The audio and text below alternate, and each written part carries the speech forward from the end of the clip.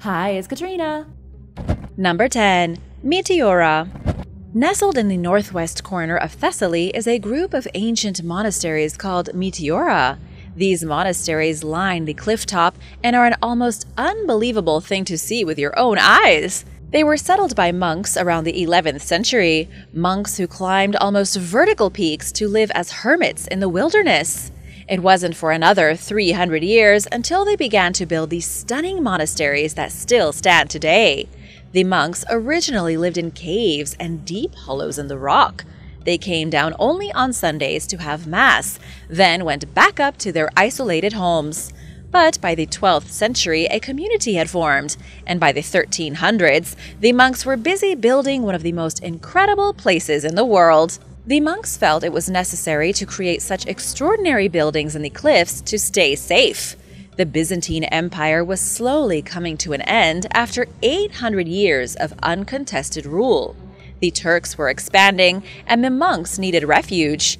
They built Meteora as a safe haven, somewhere the armies of the Turkish invaders couldn't reach. They grew grapes, corn, and potatoes in the fields below, and then retreated to their monasteries by way of a hook, rope, and net. By the time the 14th century was over, the Grand Meteoron Monastery was the largest community of monks. Their period of prosperity started to diminish in the 16th century. The monasteries began to decline, and soon it was the only place left in this part of Greece where the ancient Hellenic culture was preserved. It was not only populated by monks, but by philosophers and poets as well. Some historians believe that if it weren't for the mountain monasteries, all Hellenic traditions would have died. In 1921, Romania's sovereign Queen Marie became the first woman ever to enter the Great Meteoron Monastery, and in World War II, it was heavily bombed, and sadly, many of its treasures were stolen. Number 9. Mystery Viking Hall. Archaeologists in Denmark recently unveiled what they believe was once a popular gathering hall during the Viking Age. They found the hall in the far north, near the modern village of Hune. They believe the ruins date to the latter part of the 9th century, although who built the hall and what its purpose was is still unknown. It was about 120 feet long and 30 feet wide. It had 12 massive oak posts holding up its roof. Archaeologist Thomas Knudsen from North Jutland Museums says the hall was much larger than a typical Viking home. This suggests it was a collective gathering space. It even bears a striking resemblance to houses found near the castles of Harald I, also known as Harald Bluetooth. Harald was the king of Denmark between 958 and 985, at the height of the Viking era.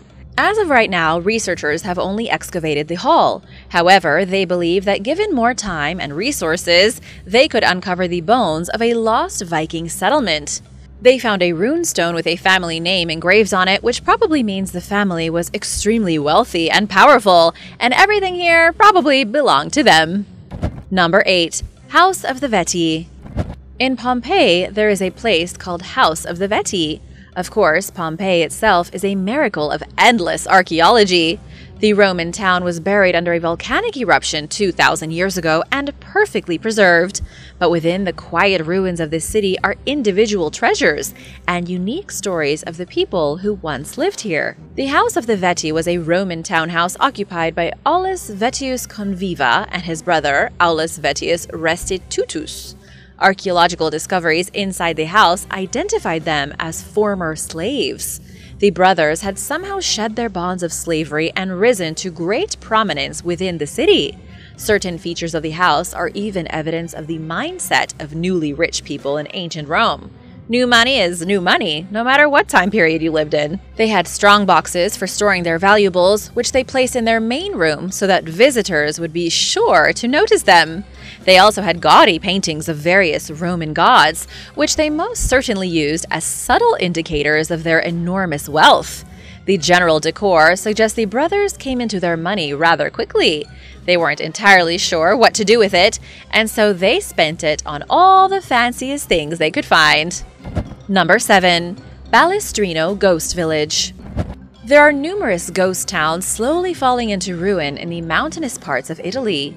One of these ghost towns is called Ballestrino. If you were to fly overhead, you would look down and think it was the set of a medieval Hollywood film. But it's a real city from the Middle Ages, one that is deserted and whose past is steeped in mystery. Palestrina was likely founded in the 11th century by the Benedictine Abbey of San Pietro Dei. A pair of great churches were built in the 12th century, constructed in fabulous Gothic style. At the very top of the town was an imposing medieval castle, and throughout the years, the town prospered. Olive farmers lived here, there was a healthy economy, but they couldn't escape the earthquakes. Frequent quakes continued to break buildings, kill people, and intimidate the local population. By the 1860s, most of the people abandoned the city. Then, after several casualties during an earthquake in 1887, even fewer people remained. It wasn't long before the population moved to a new town further down the mountain to avoid certain death. And now for number 6. But first, I want to give a big shout out to Casey Luter and Archie Waters. Thanks so much for watching and supporting Origins Explained. If you are new here, be sure to subscribe and join the family. Number 6. Roman temples in the Netherlands. Archaeologists in the Netherlands have come across yet another mysterious ancient place from history. This discovery is unique and was described as special nearly 10 times in the press release from Dutch archaeologists. What they uncovered here in the municipality of Zevenaar is an intact group of Roman temples, along with sacred stones dedicated to gods and goddesses. Researchers appear to have unveiled a lost ritual landscape. Even though monotheistic religions existed here, like Christianity and Judaism, pagans still worshipped the old Roman gods. Even in the 4th century, people here visited outdoor stone temples, shrines open to the sky, and magic rocks to give worship to their vast pantheon of gods and goddesses. The altars were carved statues, reliefs, and huge blocks of stone. Between the 1st and 4th centuries, this particular region of the Netherlands was the front line for the Romans. It's here where the Rhine meets the River Vaal, making a kind of natural border between the Roman Empire and the barbarians beyond. When the Roman Empire fell in the 5th century, most of their buildings were torn down and repurposed. Stone from temples and houses were used to create other buildings, mainly churches. Yet for some bizarre, unknown reason, that didn't happen here. People left the pagan altars alone, suggesting there was a cultural preference here to continue worshipping the old gods, even as Christianity spread through Europe. Number 5. Saqqara. For around 3,500 years, Saqqara was one of the most important places in ancient Egypt. Kings and queens were buried here for an almost incalculable amount of time. To put it into perspective, the country of Canada has only been around for about 150 years. Saqqara is home to the oldest pyramid in Egypt, along with 10 others. The biggest is called the Step Pyramid of Djoser, and it was built by Imhotep around 2630 BC. It became the central feature for the funerary complex and would stand 200 feet tall over the great necropolis for thousands of years to come. Its age alone makes it one of the oldest monumental stone structures on the planet. Some experts on Egyptian history even believe the Djoser Pyramid was the influence for the pyramids of Giza that came later. But there's a lot more to Saqqara than just the pyramids. It's also the place where some of the greatest archaeological discoveries in Egypt have been made. Pharaohs from the Old Kingdom have been found buried here. The Mastaba of Tea is a fabulous example of artwork from the Old Kingdom, and archaeologists recovered a life-size statue of the mysterious pharaoh Tea. And finally, the Serapeum was the sacred burial site of Egypt's sacred Apis bulls. Number 4. Nova Anglia. Archaeologists have been puzzled by a series of ancient towns with unusual names at the edge of what was once the Byzantine Empire. The towns can be found in the Black Sea region, not far from Crimea in Ukraine. They were built around 1,000 years ago, and oddly have names that are Anglo-Saxon, such as the village of Londinia. The reason archaeologists have been puzzled is that Anglo-Saxons didn't really have a presence in the Byzantine Empire.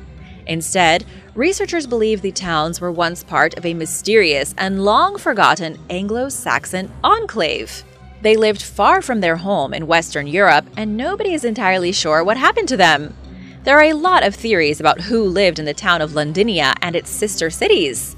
Some believe a band of Anglo-Saxon fugitives fled England after being defeated by William the Conqueror at the Battle of Hastings in 1066.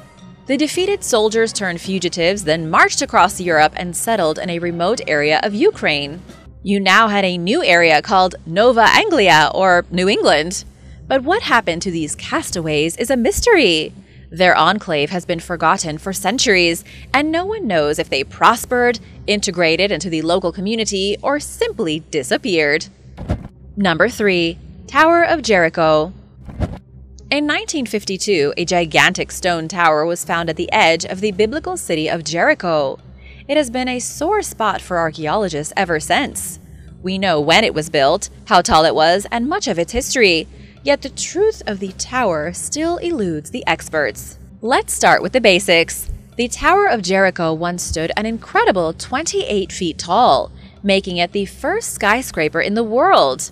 28 feet may not seem like much, but keep in mind the tower was built around 8000 BC. That makes the Tower of Jericho a Neolithic monument, and one of the earliest monuments ever sculpted by human hands. It was built during the Stone Age, thousands of years before the events of the Bible, and yet its presence, with the tower found nestled against the remains of the Wall of Jericho, shows how important the city has always been. Jericho has likely been populated since prehistoric times, continuously inhabited for at least 10,000 years. The tower itself was built using stone stacked 30 feet in diameter. Researchers believe it took workers about 30 years to build, given how primitive their tools were. But the main thing that continues to evade researchers is the purpose behind the tower. No burials have ever been found, dismissing any chance of it being a tomb. We don't know of any invasions at the time, so it likely wasn't a defensive structure. The best guess researchers have is that it played some kind of astronomical role in a very early community.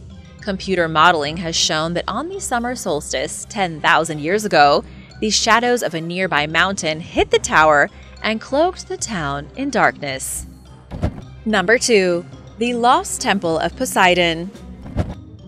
Researchers believe they have just discovered an extremely mysterious ancient site in southern Greece. In the Peloponnese region, archaeologists excavated what appears to be a long-lost temple of Poseidon. At first, they thought they had uncovered a small ancient shrine dedicated to the mythological lord of the sea. But as excavation work continued, it became clear the site was much more than a shrine. 2,000 years ago, it was a magnificent temple dedicated to the water god. At least that's what the team of researchers from Mainz University in Germany think. They say the structure is located in a coastal area where an ancient settlement once thrived. That settlement is long gone, buried somewhere under the wind-swept grass. The residents of the ancient structure, because of their proximity to the sea, likely honored Poseidon. To make sure he didn't smite them with a tsunami, and to ensure a bountiful harvest of fish, they built a great temple in his honor. In fact, it may have even been natural disasters that motivated the locals to build Poseidon his own temple. Poseidon was believed by the ancient Greeks to cause earthquakes and tsunamis. This particular part of Greece is notorious for its extreme wave events and devastating earthquakes. Not understanding the forces of nature, the ancient Greeks blamed their bad luck with disasters on the gods. Archaeologists have only begun to uncover the structure, which measured about 31 feet and was positively enormous. They've already found part of a marble ritual water basin, but are still working to find more artifacts and information. Number 1. Gamsutul Village. Gamsutul Village can be found in Dagestan, Russia. Historians believe the town was occupied by a local Khan and his army in ancient times. The site was likely chosen for its height since it has a vantage of the nearby rolling hills and valleys. There is almost nothing left of the fortress or the village today, only hollow ruins 4,500 feet above sea level. The city was built on an almost vertical slope, making it next to impossible to get there even today. There isn't a road nearby, you can't drive to the village, and it's not exactly on most tourist itineraries. You'll be shocked to learn that up until about 40 years ago, people still lived in Gamsutul. It's hard to imagine because none of the buildings have roofs or doors. and the houses are all overrun with weeds and plants. But it's true, people lived here in isolation until very recently, and yet no one is entirely sure of the abandoned town's history. It just kind of existed, beginning around 700 years ago. Then it continued to exist in isolation until everyone left in the 21st century. Thanks for watching! Which of these lost places would you love to visit? Let me know in the comments below. And remember to subscribe if you haven't already, and come back soon. Bye!